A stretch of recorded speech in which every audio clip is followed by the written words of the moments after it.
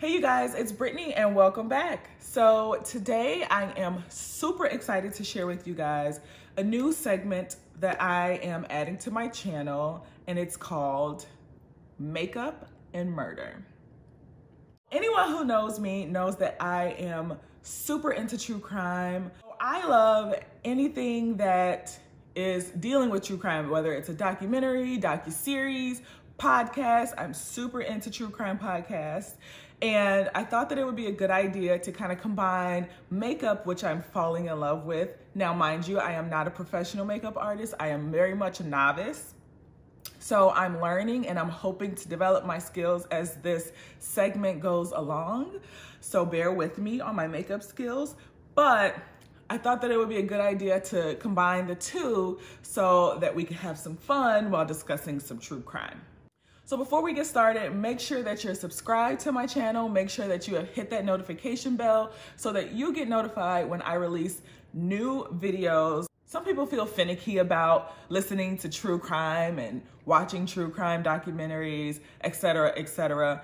My purpose for watching it, following it, is just to make sure that I'm educated on the things that I need to be on the lookout for. Like, I need a file that has all my passwords. I need a file that has all my bank account information. I need to make sure that I'm checking for certain things. I need to know that I'm giving people my location when I go to strange places. These are things and tips that I have learned from watching true crime documentaries or TV shows or listening to a podcast that's about true crime. So that's what I watch it for or listen for, just so that I can pick up tips on, how to survive in these streets. The first true crime story I'm going to share with you guys, and it should be familiar, fresh on your brains, because Netflix just released a documentary about this story. The Netflix documentary was called American Murder: The Family Next Door. So this is the story of Chris and Shanann Watts. So Christopher Watts and Shanann Rusick, I think I'm saying that right, they met back in 2010, and it all started because Shanann accepted Chris's friend request. See, that's red flag number one for me.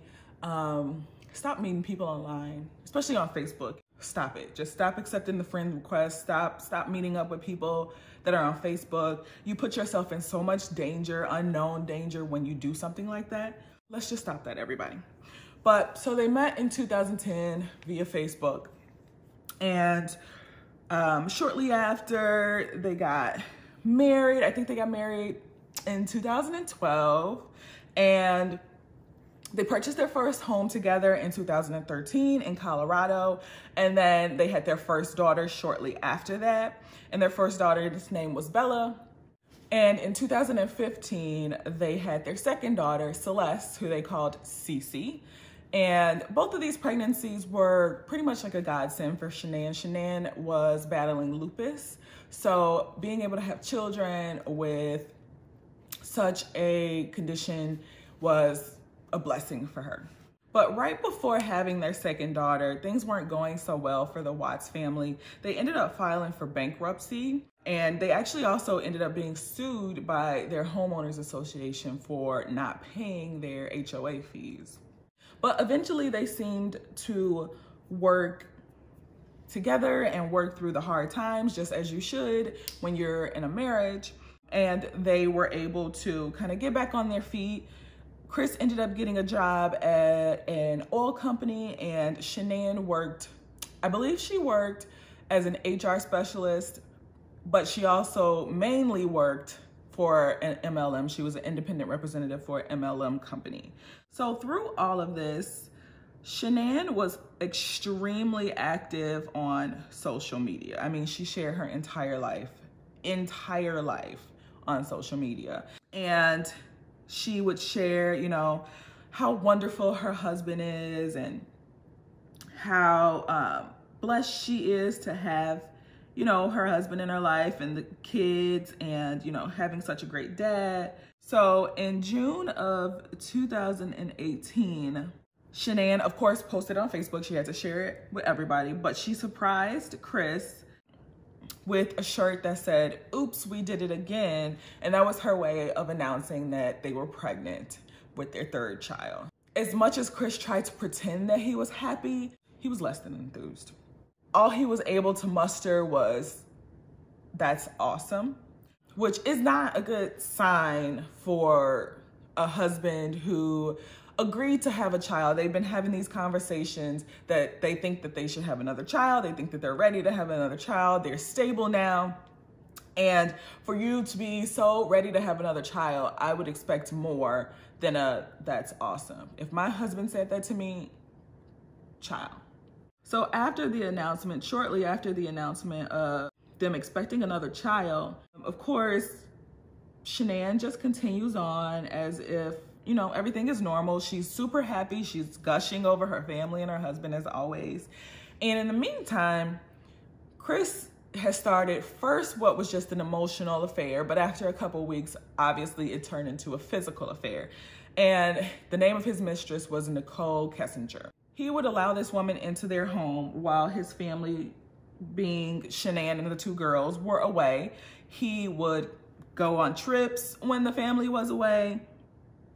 Like, there was no limit for this. And all the while he was lying to Nicole, saying, "Yeah, I'm married with kids, but we're separated and the divorce is almost final." So she's thinking nothing of it. Obviously, she's taking his word for it, which, ask for the papers, sis. Ask for proof. I've been there. Anywho, so now Chris has someone else on his mind. He's spending most of his time with someone else. His wife will call, he doesn't answer, things like that. So the relationship starts to get tense. He doesn't want, you know, any physical contact with his wife, and she's feeling neglected, and she's voicing that out to her friends and her family. But she doesn't think that he's having an affair. She thinks that she's done something wrong and he's not talking about it, and they're just trying to work through it as a couple. So while all of this is going on, an incident happens between Shanann and Chris's family, his parents specifically. They visit his parents and they're supposed to have a birthday party for one of the daughters, and the daughter, Celeste, is allergic to nuts. And the mom, Chris's mom, decides to buy ice cream with nuts in it and tries to give it to Celeste. Now, of course, Shanann, being a mom, she freaks out because her daughter is allergic to nuts. And the mom, Chris's mom, responds, "Oh, she didn't know, or she forgot, or whatever the story was, and she was not trying to purposely cause any harm to Celeste, her granddaughter." But Shanann is not trying to hear it. Shanann goes off and she, you know, basically argues with his mom, and the dad is there as well and doesn't really say anything either during the argument, and neither did Chris. Chris didn't really say anything. So this started a whole new issue with Chris and Shanann. Chris felt like Shanann was kind of driving a wedge between his family and her and kind of forcing her to choose. And Shanann was saying that, you know, Chris basically was a coward for not standing up to his parents on behalf of his daughter. And she made all these accusations that his mom did it on purpose to try to hurt Celeste, to get back at Shanann.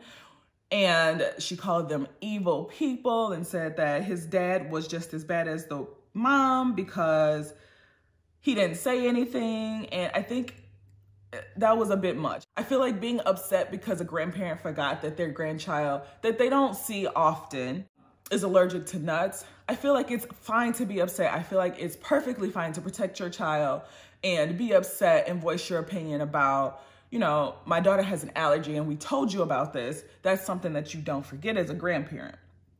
But I think she took it a step too far, saying his family was an evil family and she was trying to purposely hurt the daughter to get back at Shanann because she doesn't like Shanann. I think that's a bit much. I don't think a parent would potentially seriously harm or possibly kill a grandchild of theirs, a daughter of their sons, just because they don't like the mom.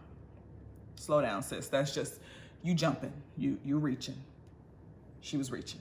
So in addition to that, there was another incident where, and I feel like it may have just been like a carryover from the last argument they had about his parents, but there was another incident where they went to the ultrasound and it was to find out the sex, and she had planned like a gender reveal party, etc., etc.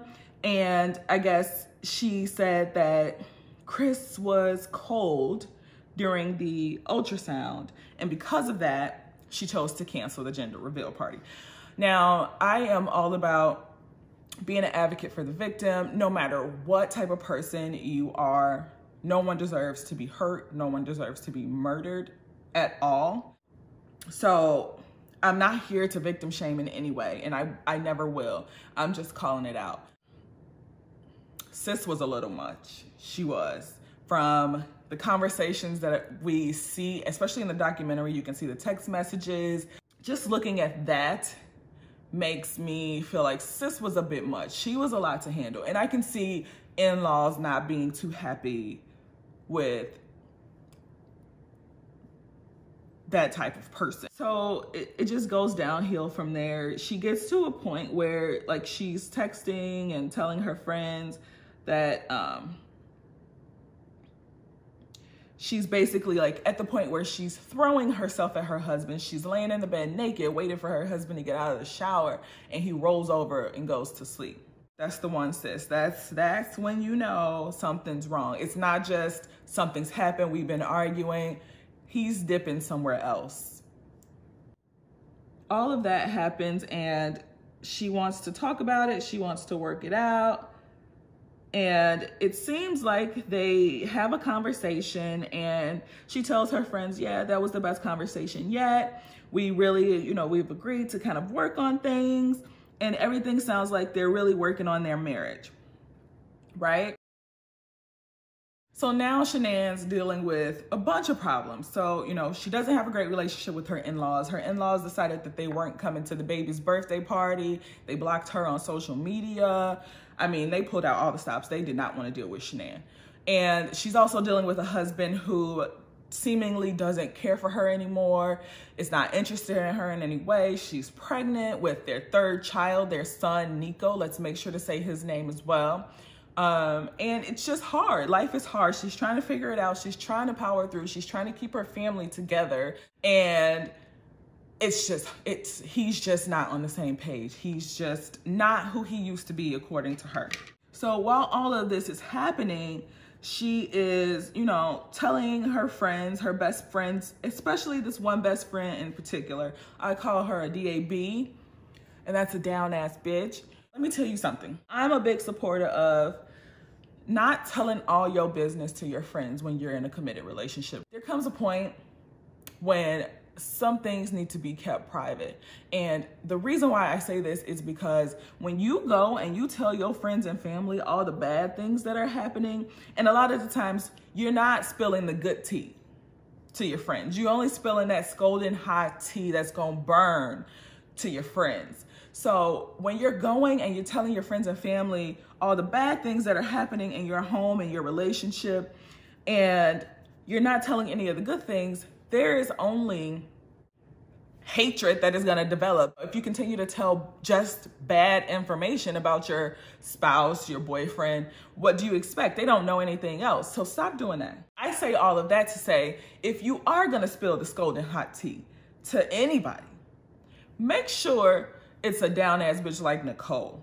Baby, I don't know if you saw that documentary, but if you're gonna tell anybody what's going on or everything that's going on in your life, it needs to be one of Nicole's breeds, okay? Because she did not play. Sis was on it. When I say sis was on it, so we're at the point where, she said that they've had this great talk and they are working on their relationship now, and she's going on a trip to Arizona. So she leaves, but she writes her husband this touching letter.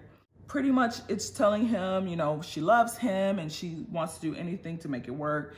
While she is gone on this trip, her husband decides that, you know, instead of being a good husband and a good father, he decides that he's going to get a babysitter and go out with his mistress. So he tells his wife that, oh, I'm going out with, you know, some of my coworkers. We're going to the game, etc., etc. He decides that instead of going anywhere with his coworkers, he is going to instead go out with Nicole. Of course, Shanann does what I would do. Sis checks the bank account. Sis looks at the bank account and she says, this don't look like you going anywhere with friends from work. This looks like you went out to dinner. These charges look like dinner charges.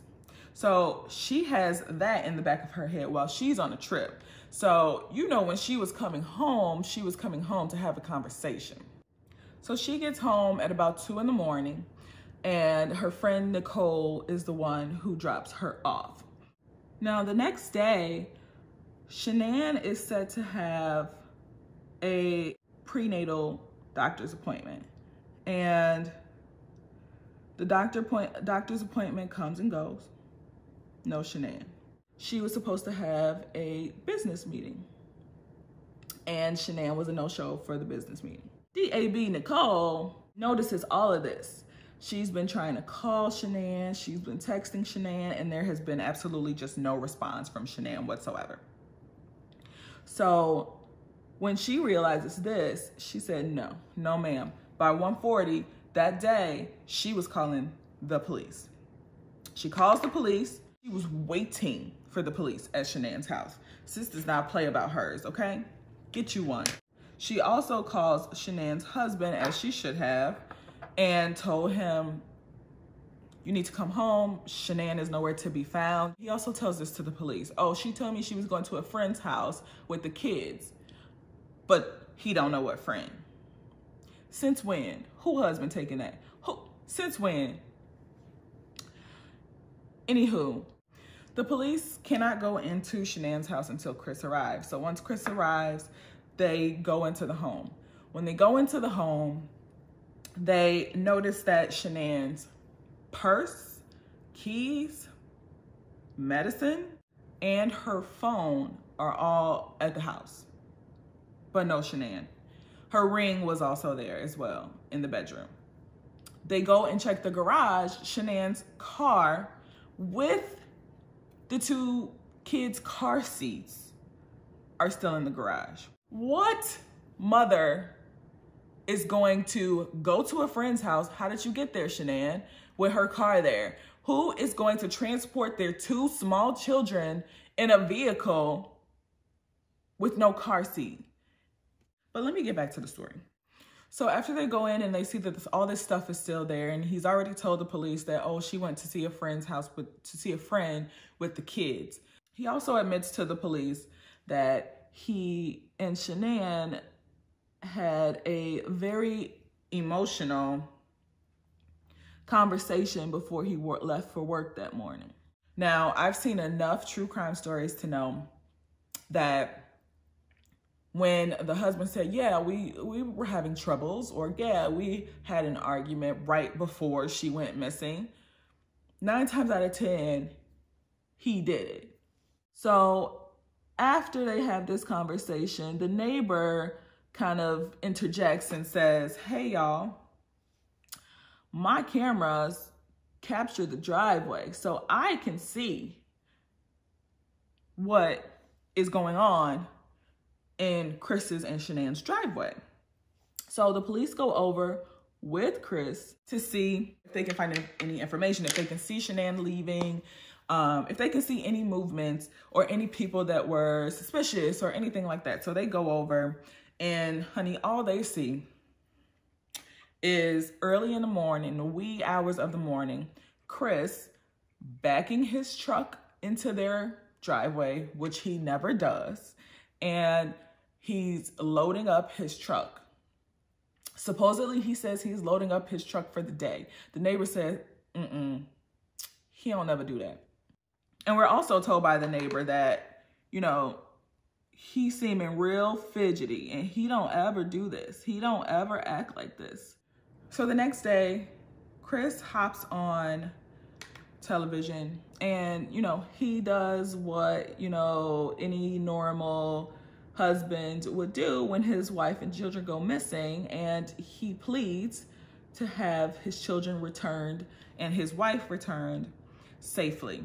So after he's gone on television, he's cried for his wife to come home, he's cried for his kids to come home, and he goes to the police station the next day. Obviously, they question him.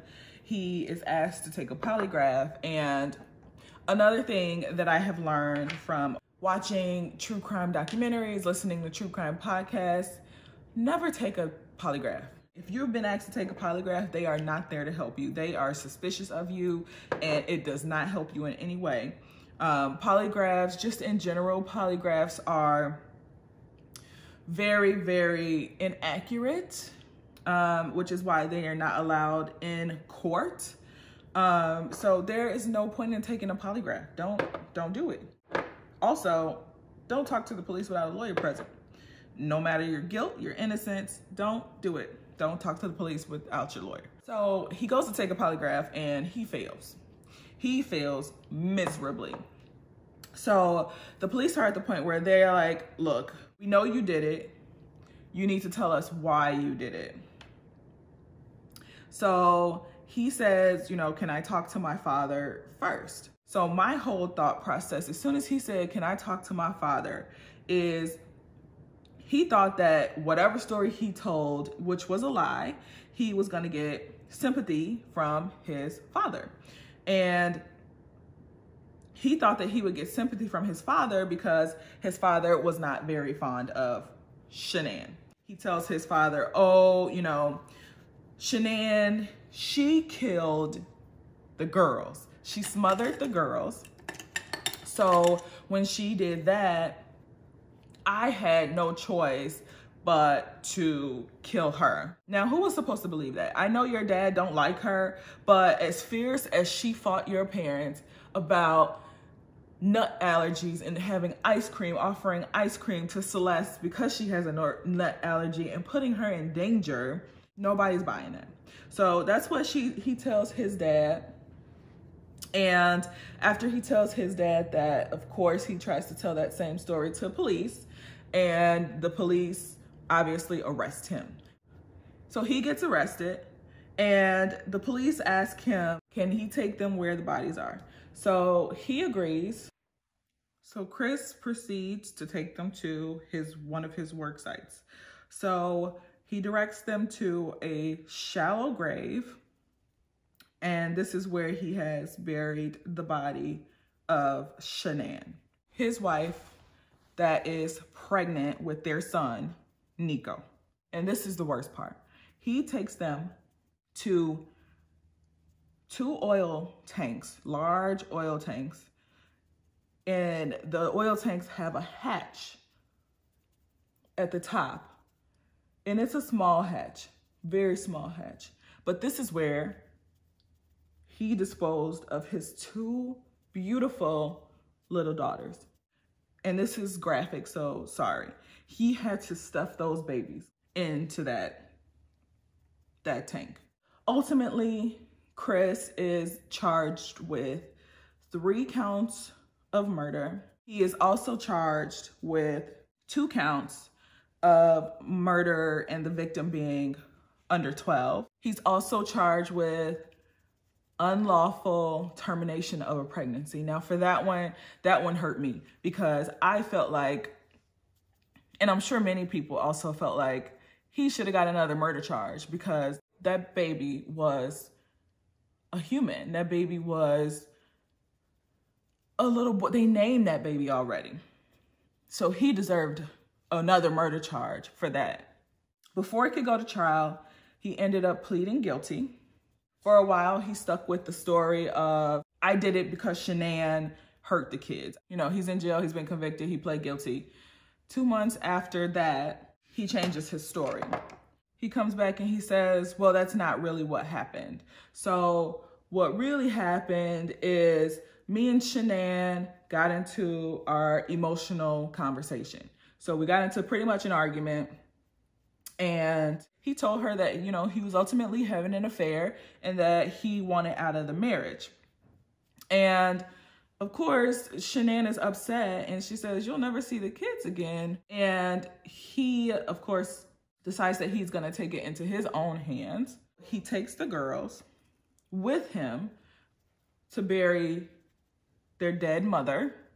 They were alive up until they got to the work site. So once they get to the work site, he smothers the younger daughter, and the older daughter is there and watching all of this happen. And I'm sure she's mortified. And after he does that, he proceeds to smother his older daughter as well, but not before her asking, are you gonna do the same thing to me that you did to my sister and my mom? And that little girl fought for her life. And to be a parent and to do that to your child, that's just the most disgusting thing in the entire world. And I feel completely like disgusted that a father who was such a good father, from all of the videos and everything that Shanann posted, it was always him playing with his daughters. And, you know, you see a video of one of the little girls singing how much her dad's a hero. And for him to do something like that is just despicable. Like, I never understand why you can't just leave your wife. I don't get it. Walk away. You're gonna get caught. Walk away.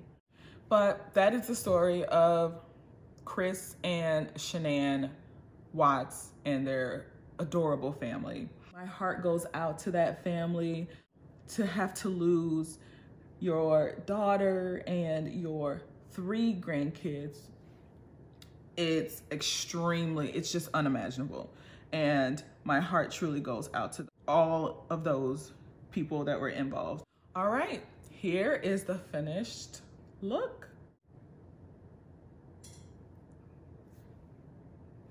So I hope you guys liked it. This was very exciting for me. This was my very, very first time trying to do makeup at the same time as trying to talk through a story. And I get excited when I'm talking through these types of stories because you just learn so much from these. Like, we learned never to take a polygraph. We learned don't be, you know, making friends and starting relationships with random people that you meet on Facebook. We learned check them bank accounts, sis. I hope you guys enjoyed my first makeup and murder. And I hope you guys will join me for more. It will only get better. I am so excited because I did my first cut crease, semi-cut crease, whatever you want to call it. I think it looks great for my first time. Tell me what you guys think down below of the makeup look. Also, I want to hear your thoughts on this story. This story is bananas. But make sure that you subscribe to the channel if you have not already. And make sure that you hit that notification button so that you get notified whenever I post my new videos. Other than that, I love you guys. Bye.